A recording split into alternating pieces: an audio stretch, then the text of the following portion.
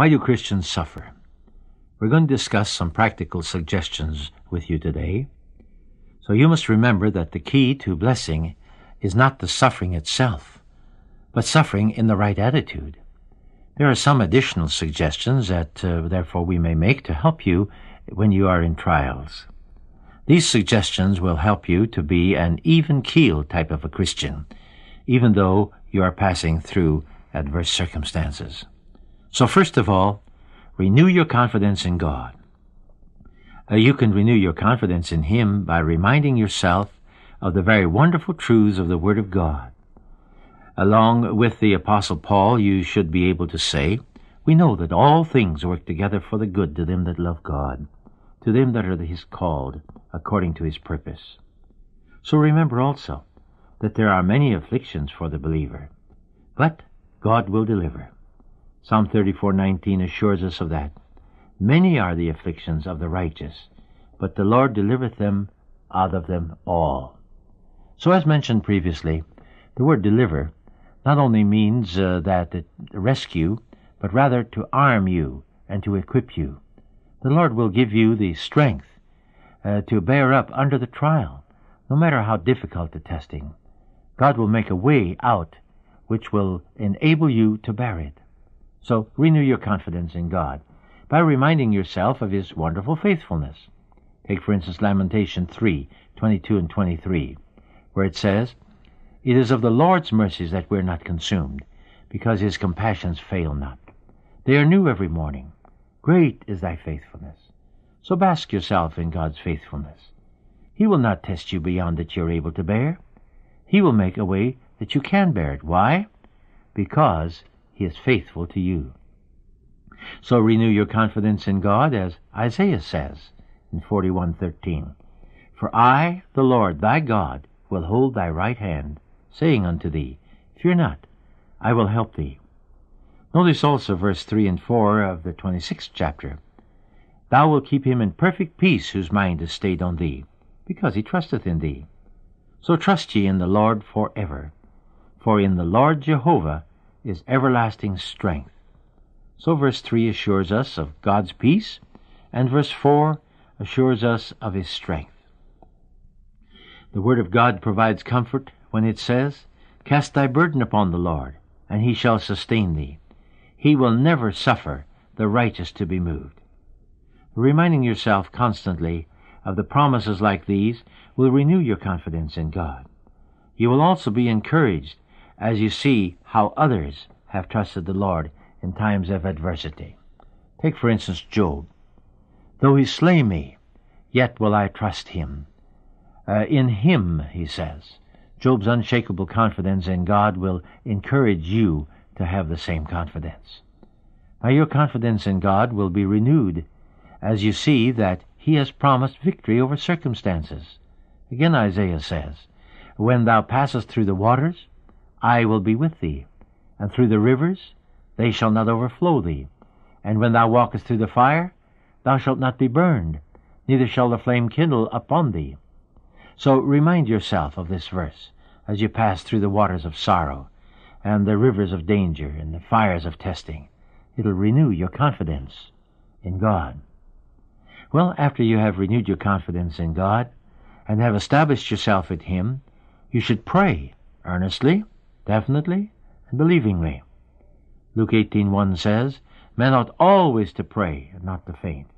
Psalm 50:15 records, "Call upon me in the day of trouble, and I will deliver thee, and thou shalt glorify me." God delivers us in the sense that He enables us to be able to stand under our testings. We also see the power of prayer and the goodness of God in Psalm 34. "I sought the Lord, and He heard me, and delivered me from all of my fears. They looked unto Him, and were lightened, and their faces were not ashamed. This poor man cried, and the Lord heard him, and saved him out of all of his troubles. The angel of the Lord encamped around about them that fear Him, and delivered them. O taste and see that the Lord is good. Blessed is the man that trusteth in Him. O fear the Lord, ye His saints, for there is no want to them that fear Him. Trust the Lord." So place your trust in Him, your confidence in Him, and you will find His grace sufficient for every one of your needs. Now, another practical suggestion concerning suffering is to count your blessings. For the Christian, suffering ends in blessing. When your eyes are fixed on the blessing instead of upon the suffering, you will find great encouragement. Now, one of the blessings that results from suffering is the power of endurance. Take, for instance, James 1, verse 2 to 4. Reckon it nothing but joy, my brethren, whenever you find yourself surrounded by various temptations. Be assured that the testing of your faith leads to power of endurance. Only let your endurance do its full work, so that you may become perfect and complete, deficient in nothing. Then the Scriptures also tell us that trials or tribulations work patience. Paul said, "We glory in tribulation also, knowing that tribulation worketh patience." So when you adopt the same attitude that the Apostle Paul had, you will find much strength in the midst of suffering. Tribulation works patience, and patience experience, and experience hope. And hope maketh not ashamed, because the love of God is shed abroad in our hearts by the Holy Spirit, which is given to us. Are these things realities in your life? Well, this is the purpose of suffering. These qualities are the blessings which result from suffering. The psalmist records many blessings that are found in affliction. And he says, "Before I was afflicted, I went astray, but now have I kept thy word." This is from Psalm 119. I have other verses from that same psalm. He then counts his blessings by saying, "It is good for me to have been afflicted, that I might learn thy statutes." Or again, "I know, O Lord, that thy judgments are right, and that thou in faithfulness hast afflicted me." The psalmist saw the purpose of affliction. His own experience taught him that the judgments of the Lord are right. You also will find this to be true as you take time in the Word of God to see all of the blessings you may have as a result of suffering. Then the book of Job also tells us of the blessings which result from suffering. Eliphaz said, "Behold, happy is the man whom God correcteth. Therefore despise not thou the chastening of the Almighty. For he maketh sore, and he bindeth up. He woundeth, and his hands make whole." Notice the twofold action. God permits suffering, but he binds up, and he makes whole again. No wonder Job could say, "When he hath tried me, I shall come forth as gold." 23rd chapter and 10th verse. Another thing you need to do in the midst of suffering is to saturate your mind and your heart with the Word of God.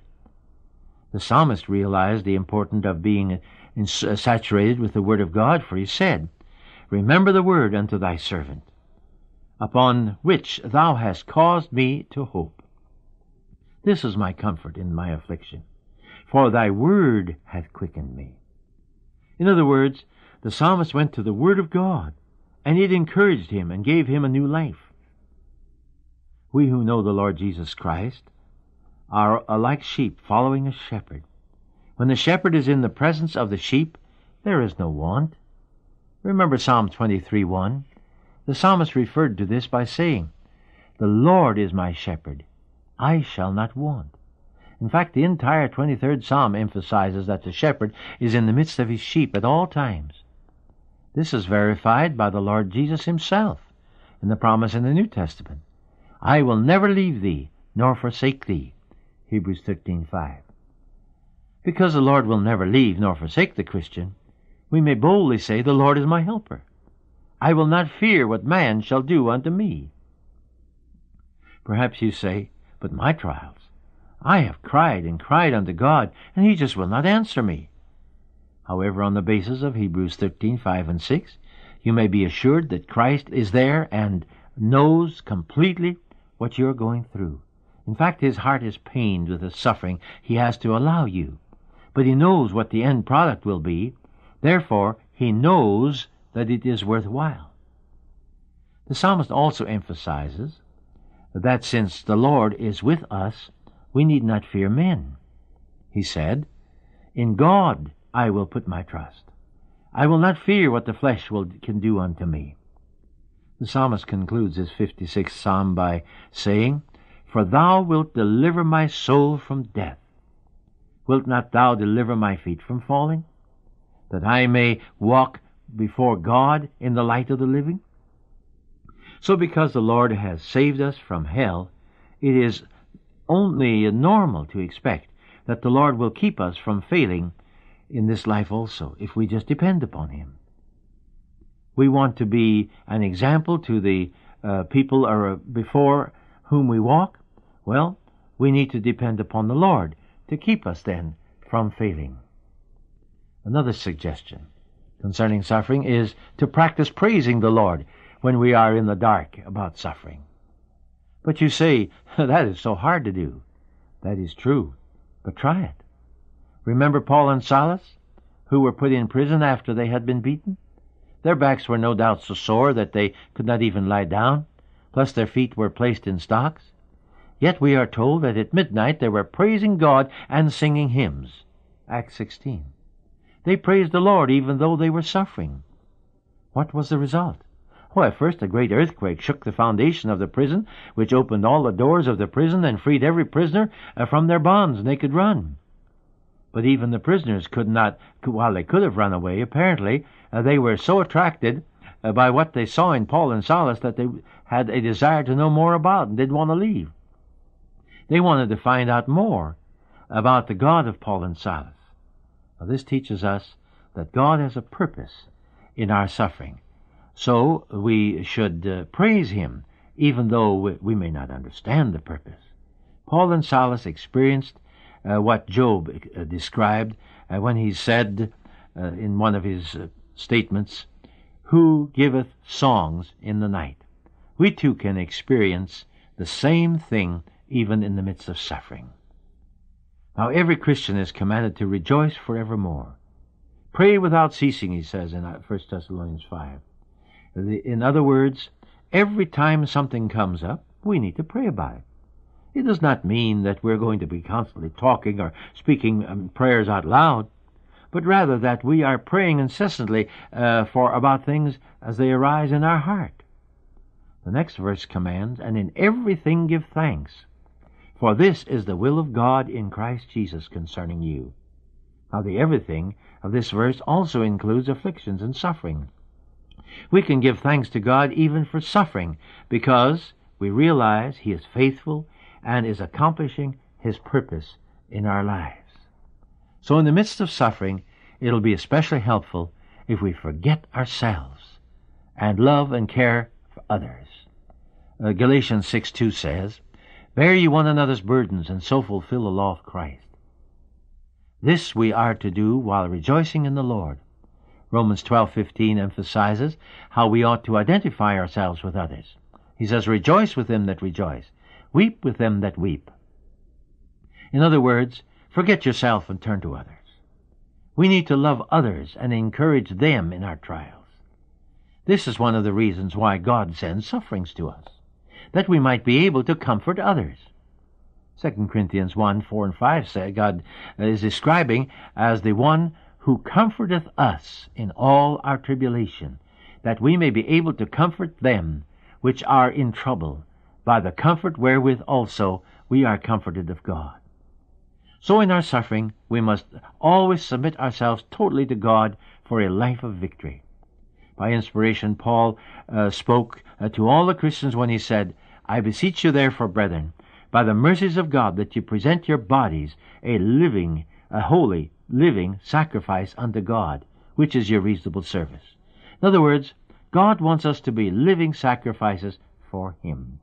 No matter how much the suffering, God will make a way of escape that we might be able to bear it. We see God's love in all of this. So who shall separate us from God's love? Thank you for listening to Back to the Bible. Join us again tomorrow. God bless you.